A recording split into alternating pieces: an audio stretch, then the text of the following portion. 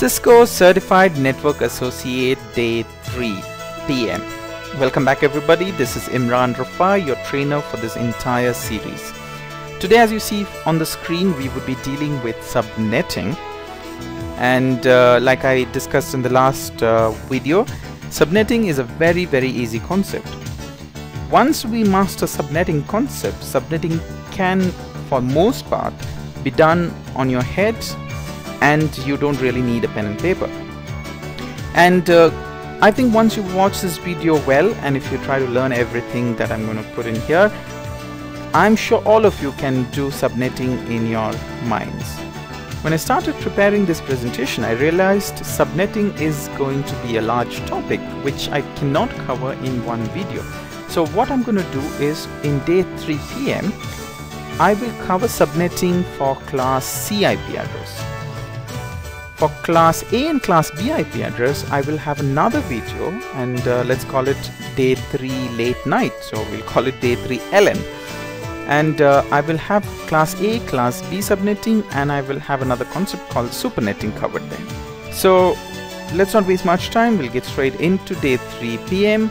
We will deal with subnetting. What is subnetting? We discussed in our last video, subnetting is nothing but breaking down a large network. Now if you consider the room that is shown on the screen, it's a large room, but just by putting this one wall in between, this large room is broken down into 2 separate rooms. That's exactly what subnetting is. Subnetting is taking a large network, breaking it down, and treating them as separate networks. Now to understand subnetting, we need to talk a little bit about IP addresses. There are 2 types of IP addresses. You have the private IP addresses and you have the public IP addresses. What is a private IP address? Private IP addresses are addresses in this range. So we have, for class A, we have 10.0.0.0 to 10.255.255.255. That is nothing but 16,777,216 IP addresses. In class B, 172.16.0.0 to 172.31 to 255.255, and that is 1,048,576 IP addresses. In class C, we have 192.168.0.0 to 192.168.255.255, which is nothing but 65,536 IP addresses. Now, what are public IP addresses and private IP addresses? Private IP addresses are IP addresses that cannot go on the internet. So if a internet web server gets a packet which says source IP address is 192.168.1.1, that packet will be immediately dropped, because these IP addresses are the private IP addresses and they can only travel in your local network.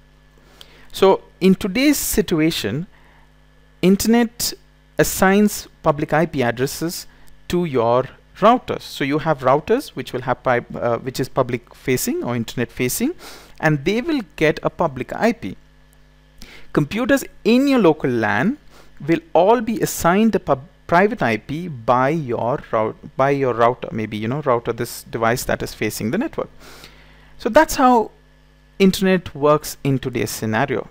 But when IP version 4 was designed, the designers hoped that IP version 4 would be used in such a way that all the computers on the internet would have a separate unique IP addresses, unique IP version for IP addresses. Because when they designed that, they thought there are 4.2 billion IP addresses in this 32-bit IP version 4 address, and they thought that would be enough for the whole world forever. So maybe they did not anticipate internet to grow as it grew in the last couple of decades, and very soon they realized they would run out of IP version 4, and that is when IP version 6 was designed. And also concepts like NAT, which we will learn later, which is nothing but network address translation, and private IP came about. Now what happened is, when internet started growing so fast, many devices, every human being today, you have a computer, you have an iPad, you have an iPhone or any phone, and all these phones and all these devices also try and connect to the internet. Now 4.2 billion is a very small address space for an internet that is growing so fast. So when NAT and public private IP came about, it reduced the number of IP addresses that had to be assigned to each computers, and each computer in today's scenario does not have an IP address that is internet facing. So the whole design of the internet had to be changed when the internet, the IP version 4 addresses started running out. So in those days, what happened is, because of the class full IP addresses, when any company, let's say a company had 2 computers or 10 computers, when they went to the internet and as an internet service provider and then told them that they wanted an IP address, they wanted internet for their companies and companies' devices, and they wanted IP addresses, they would allocate, let's say for instance 192.168.1.0 range. Now 1.0 range /24, according to how we discussed in the last video, it has 254 IP addresses, but the company had only maybe 10 computers, so it literally wasted about 244 IP addresses. Now that is what happened, and internet IP addresses were running out very fast, and that is about the time when they realized that there was a need for subnetting, where they could break down these large networks and treat them as separate networks. So before we go into subnetting, let's do a recap and let's see how Class C IP addresses work. So Class C IP address 192.168.100.225, subnet mask is 255.255.255.0. When we convert it into binary, this is what we get. And knowing what we know from our previous video, we know that the separation of network and host happens here, and this is nothing but /24, right? Because there are 24 ones. According to the formula, 2 to the power host, the number of host bit is 8 because we have 8 zeros, minus 2. So this Class C network has 254 valid hosts. When you make all the host bits as 0 of your IP address, that is the network ID of that network, and IP addresses in that network can go from 1, 2, 3, 4, 5, 6, 7, 8, it goes on until all the bits of your host part becomes ones, which is nothing but a decimal equivalent of 255. So if you put that onto a pie chart, 0 is like the first IP address and 255 is the last IP address. So you have 1, 2, 3, 4, 5, 6, 7, 8 and all the IP addresses within this range, right? Okay, let's get into subnetting. Now is when we get into really interesting things.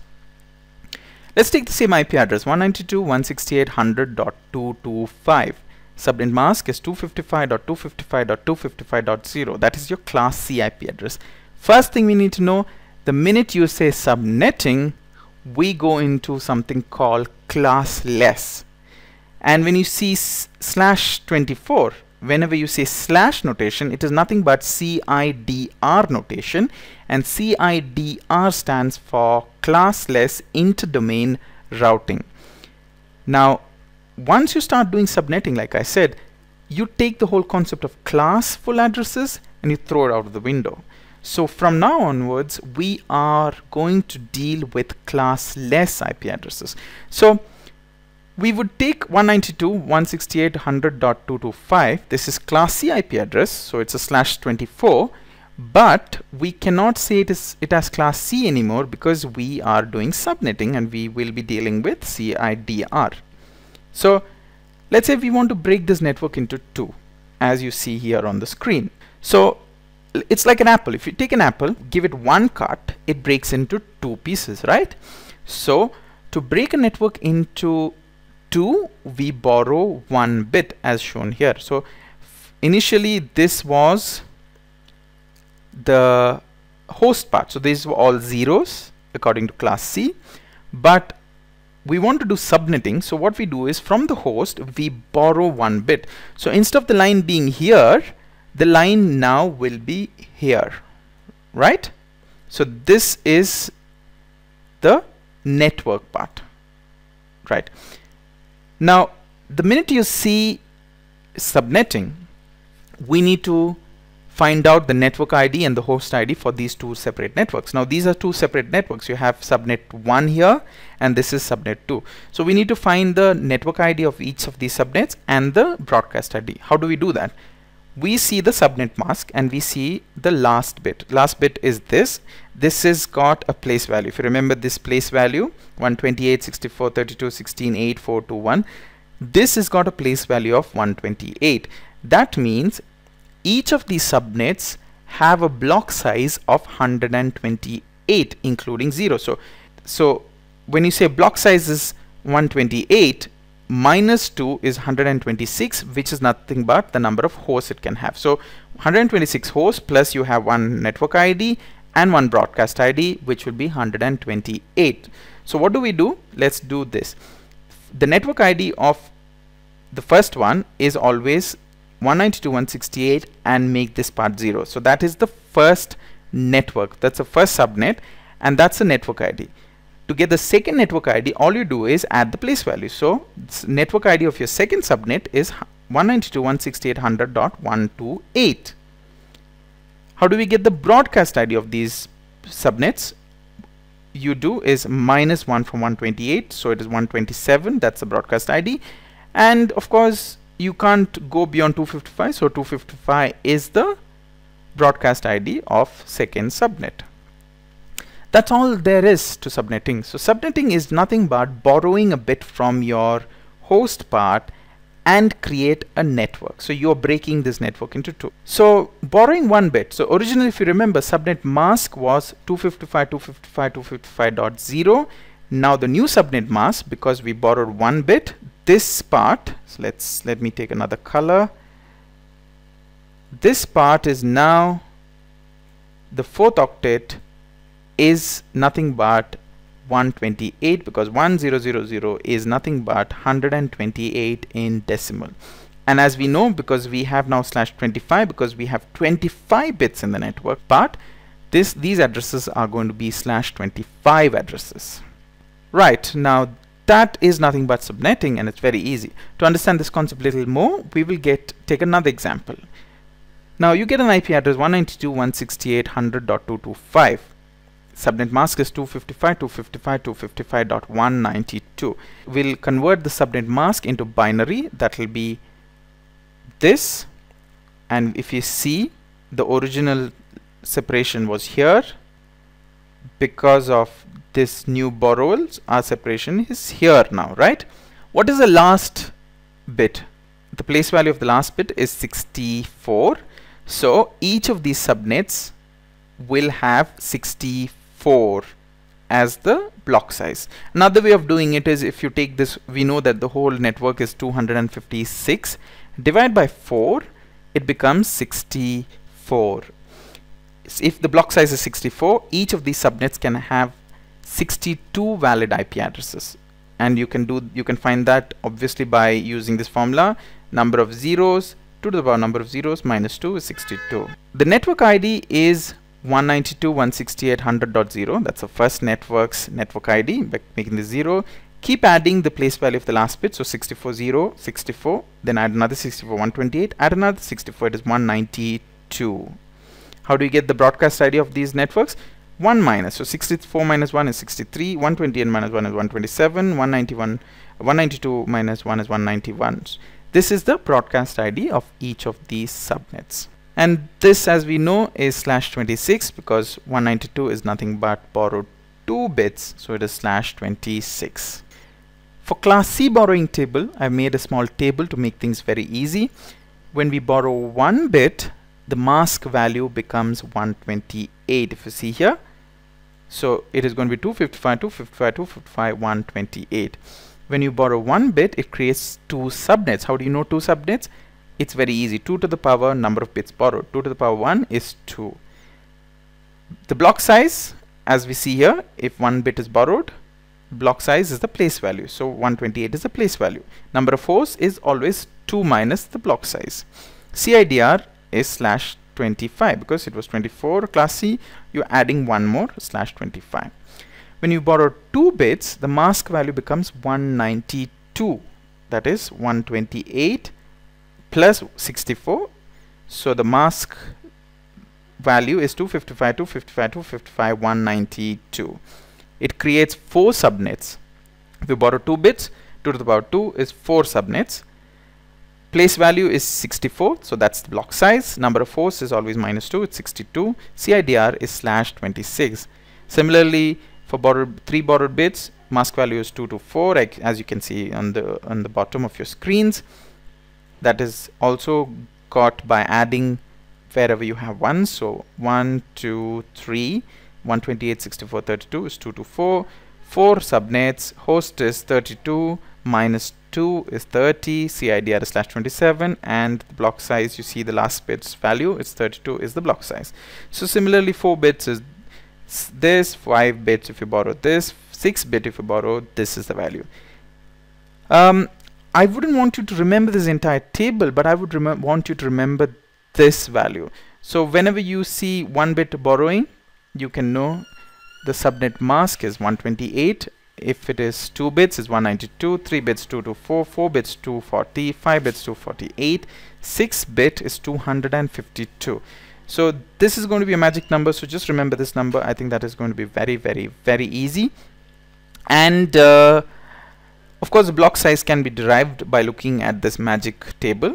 And the CIDR, obviously you can see how many bits you're borrowing, you just add that to 24 you have. So this is pertaining to class C. We will be discussing about class B and class A in the next video.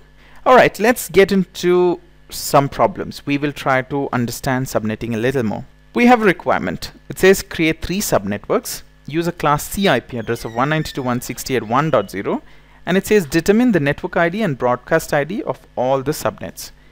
First, what do? Can we break a network into 3? No, we can either break it into 2 or break it into 4. It's always in multiples of 2.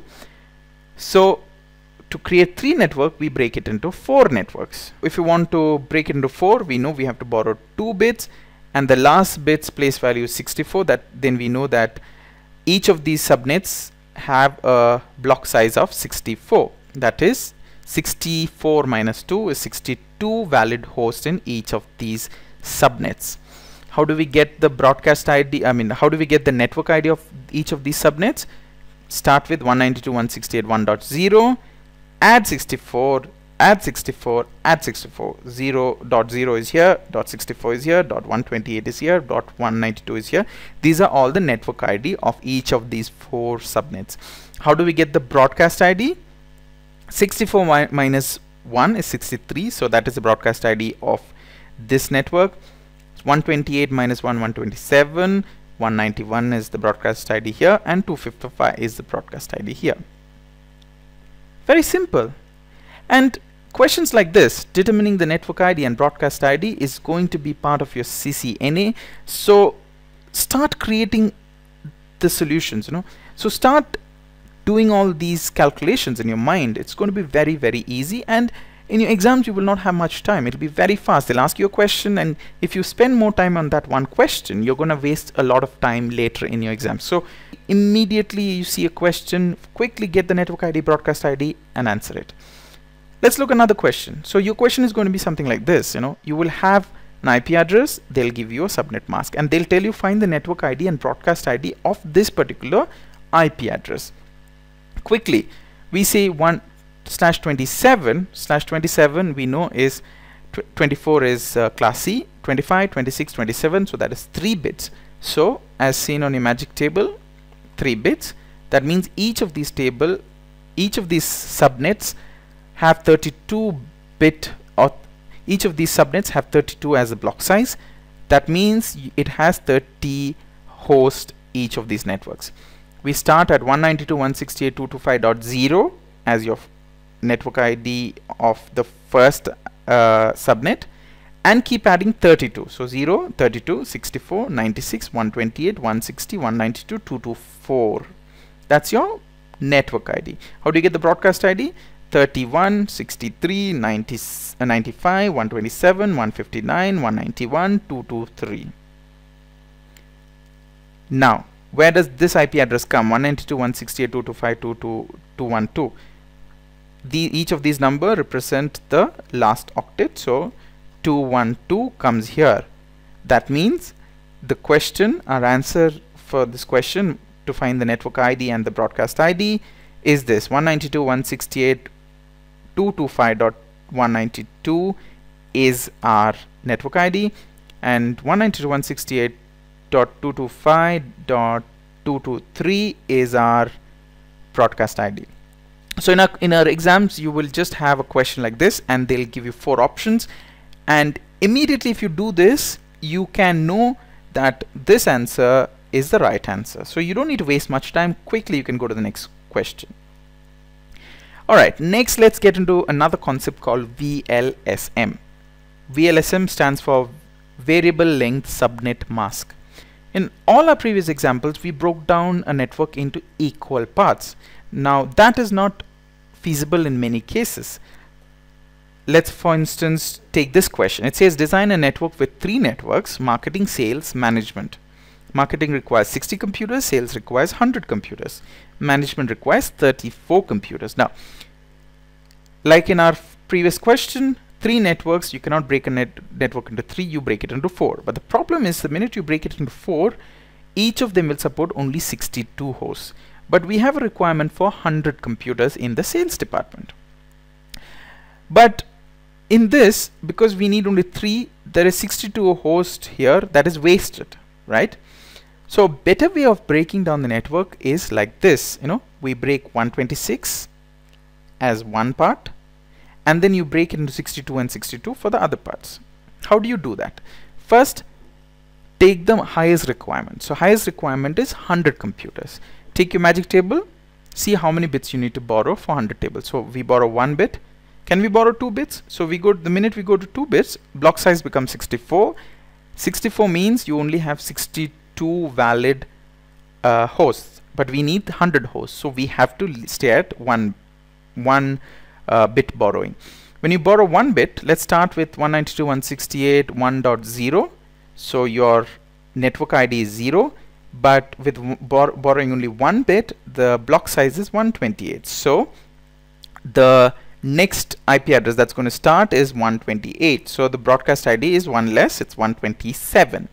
In between we have 126 valid hosts, which is perfectly fine to accommodate our sales department.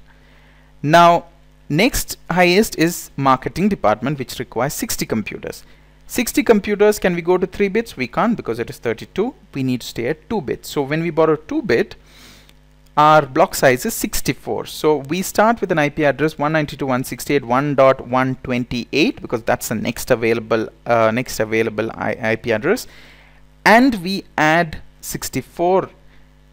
So that is 192 is going to be here. 1 less than that is 191. So 128 to 191, if you add both these numbers, it is 64 IP addresses. So that's block 64 is the block size. Minus 2, you get 62 valid hosts, which is perfect for our marketing department, which requires only 60 computers. So network ID is 192.168.1.128, and the broadcast ID is 192.168.1.191. But remember, here it was /25, but in the marketing department it is going to be /26. Next we go to the management department. So the management requires 34 computers. We can't borrow 3 bits, because in 3 bits we get only 30 valid hosts. If you see here, 32 minus 2, we need 34 hosts, so we leave it at 2 bits borrowing. And we know the next IP address is 192.168.1.192, and since it is 2-bit borrowing, it's a block size of 64. So 192 and the broadcast ID is 255.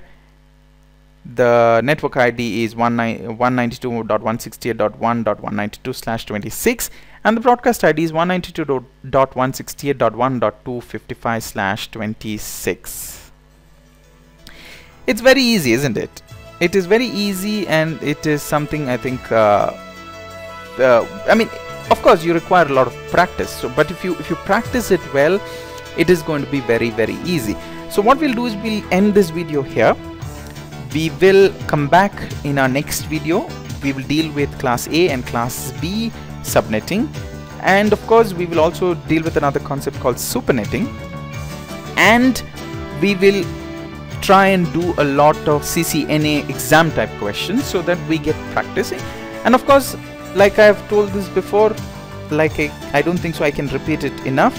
Please watch this video as many times as you want so that you get thorough with the entire concept of subnetting, and you should be able to do this in your mind. You don't really need to take a pen or paper, you don't need to take a calculator. Obviously you cannot get a calculator in exam, so don't even think about your calculator. But I would say try and get it in your mind so that it becomes second nature to do all your binary, multiplications and binary tables, and all these things should be second nature, so you can quickly find out the answers and your subnettings. If you have any questions, like I've always told you, please feel free to write to me, or you could also comment on the section below this video. Please share this video, please like it, and please subscribe to our YouTube channel. Thank you so much for watching, and I am here to help you anytime you want. Thank you so much. Bye bye.